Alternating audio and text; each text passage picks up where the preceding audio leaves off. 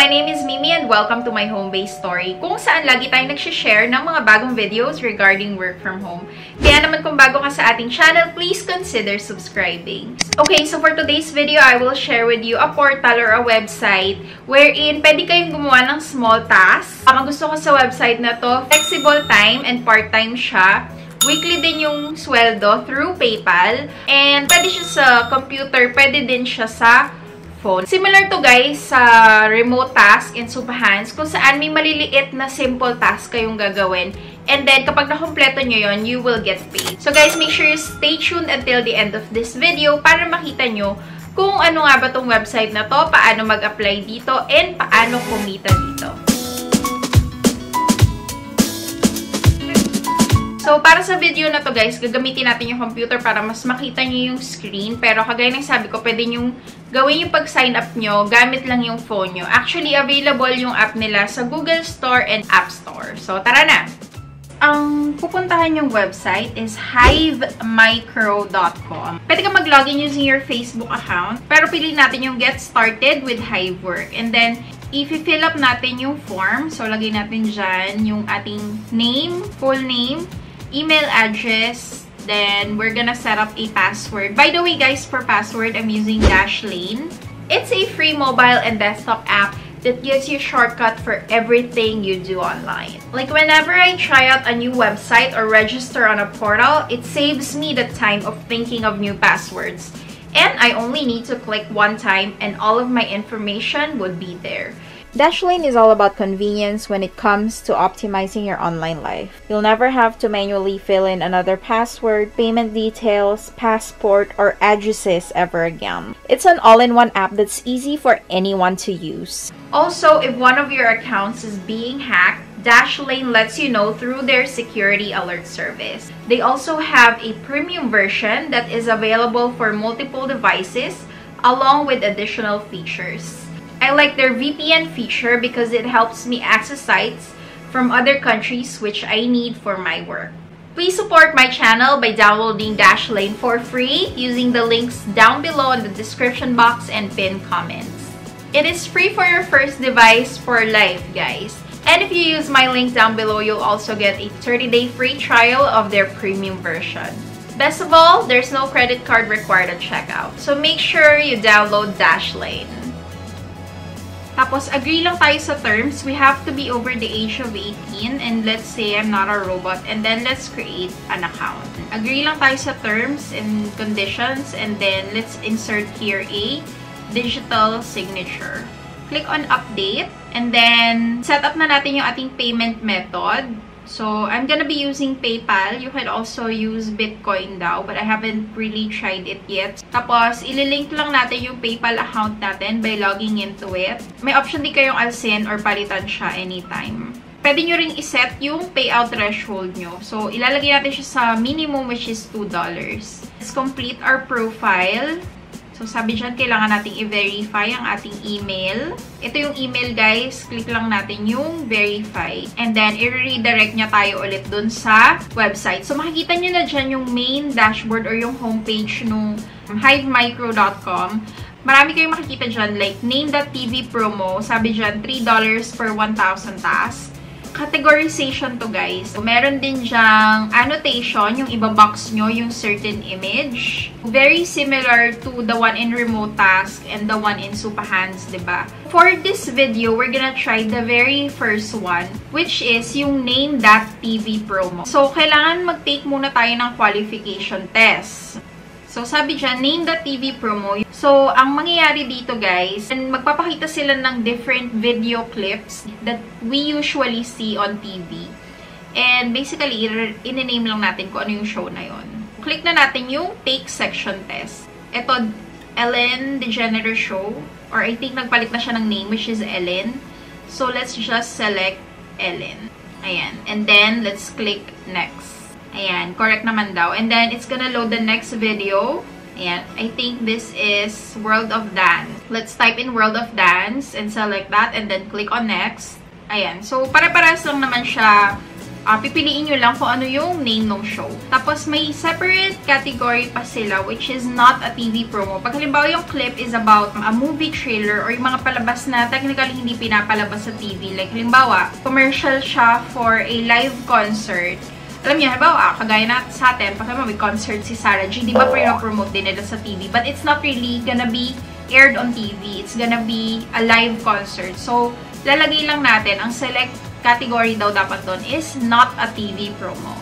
Bibigyan niya kayo ng sample clip. Kagaya nito, this one is a movie, diba? Si Missing Link. So, select lang natin yung not a TV promo and then click on next.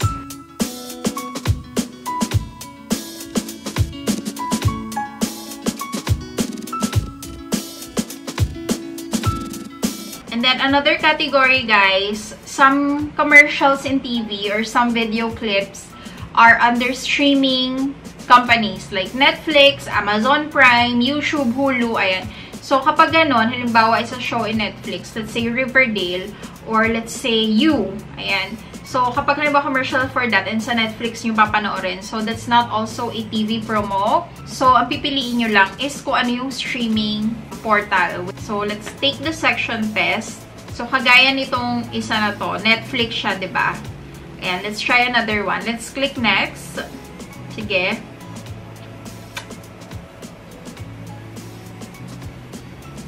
Ayan, kagaya nito, this show, ayan, Amazon, because it says Prime Original. So, Amazon Prime Original yung pipiliin natin.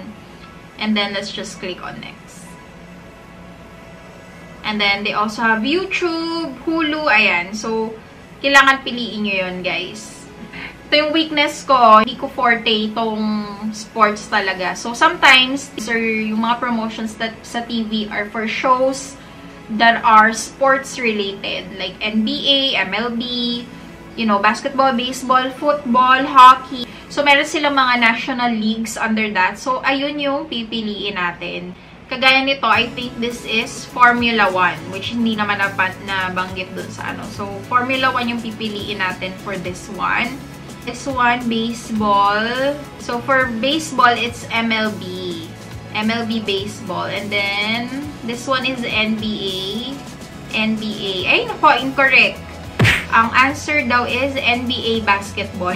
Kung ano pa yung medyo familiar, doon pa ako nagkamali. So, kailangan talaga specific kayo, guys. Kagaya nun. And then, this one is NASCAR racing. Okay, yung iba naman daw na TV promo is for the whole channel itself. Halimbawa sa Netflix, yung nagagawa sila ng mga bagong release nila for the month. So, that's a whole channel advertisement. So, pag ganon, pipiliin natin yung mismong channel. So, try natin i-take tong section test na to.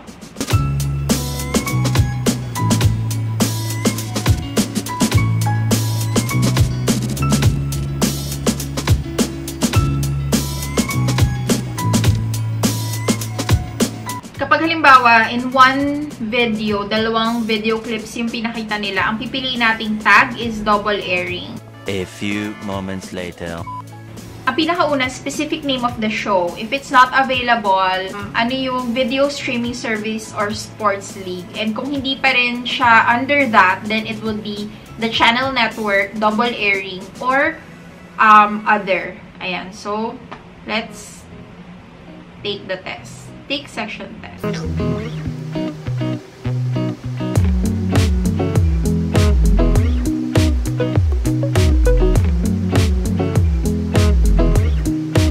There are 49 video clips na papanoorin nyo. It took me almost 30 minutes to finish all those 49 videos. Siguro naman it would take us a shorter time kung totoong work na kapag sanay na tayo on, you know, identifying or categorizing kung ano yung mga video. I got 94% na accuracy. Kailangan out of 49 videos, makuha nyo yung 45. So, hanggang 4 lang na mali yung pwede. Ayan. So, click na natin tong start working.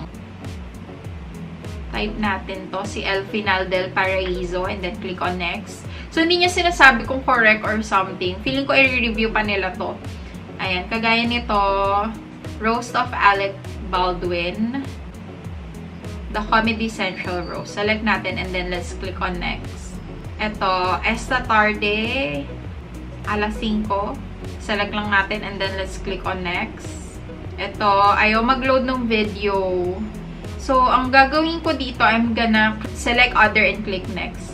And then this one, hindi naglo-load yung video, so I'm just gonna select next. Okay, try nating mag-exit out of here. Ayan, sabi dyan, temporarily banned. Reactivate in 2 hours. No!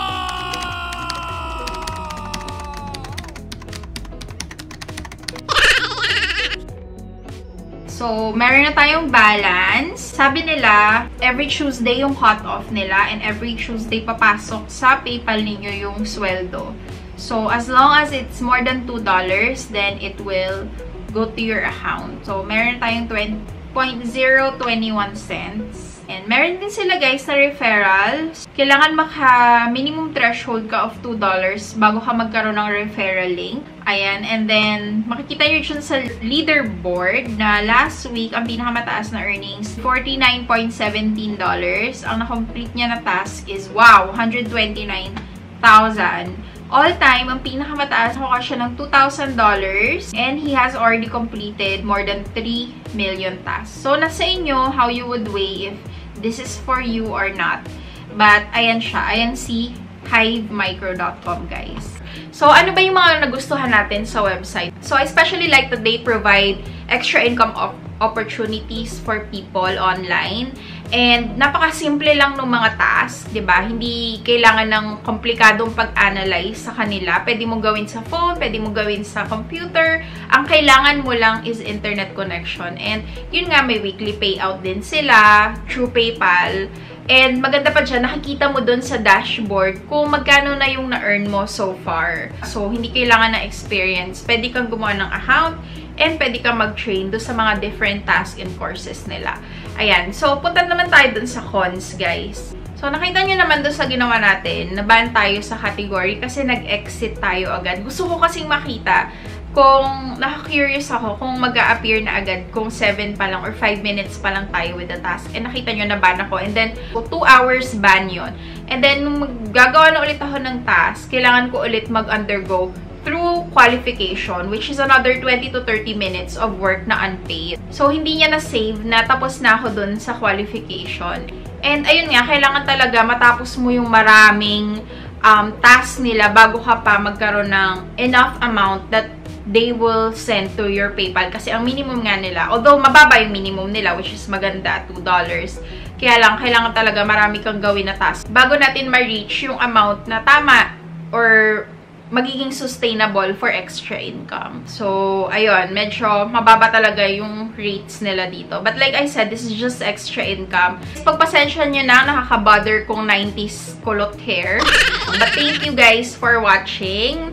Kung meron kayong mga suggestions for new websites or kung meron kayong gustong i-review natin or i-check out natin, just put it on the comment section below and I will try and check those websites.